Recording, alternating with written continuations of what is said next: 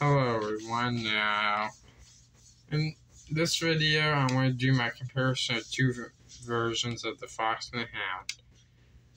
On the left is the 1994 Black Diamond Classics tape, and on the right is the 2011 Blu-ray.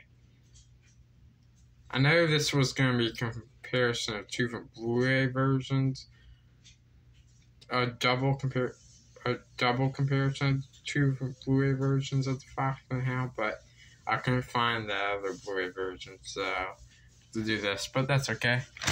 First, we have the 1993 VHS of the Fox and the Hound, which I got this back in August of last year. There's the spine and the back. Superior, a landmark Disney film, by Joel Siegel, Good Morning America. Here's the tape, ink label, and the print date is February 1st, 1994. But still, the Fox and the Hound, go give that VHS a shot. I don't have the 2000 Gold Classic Collection VHS as of yet, but I hope I can find it soon, though. Now we have the 2011 two-movie collection Blu-ray of The Fox and the Hound and The Fox and the Hound 2, Two Timeless Tales of True Friendship. I got this record store actually last Wednesday, which you did see my update this past Saturday. Anyway, here's spine and back. I'm going to zoom the camera in a little more so that way you can see it.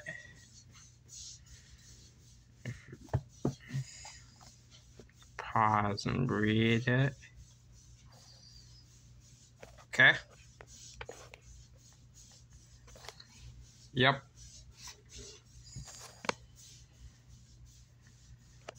Okay. Zoom in a little more. Here's the Blu-ray, which has both films on a disc, which has Todd and Copper. Here are the two DVDs. They're on stacked discs. Here's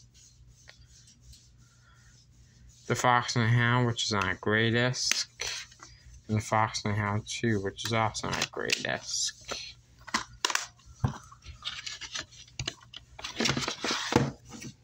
But yeah, still, the Fox and the Hound, Fox and the Hound 2 movie collection is still a good Blu-ray, and still this Blu-ray of Fox and the Hound 2 movie collection Blu-ray is good.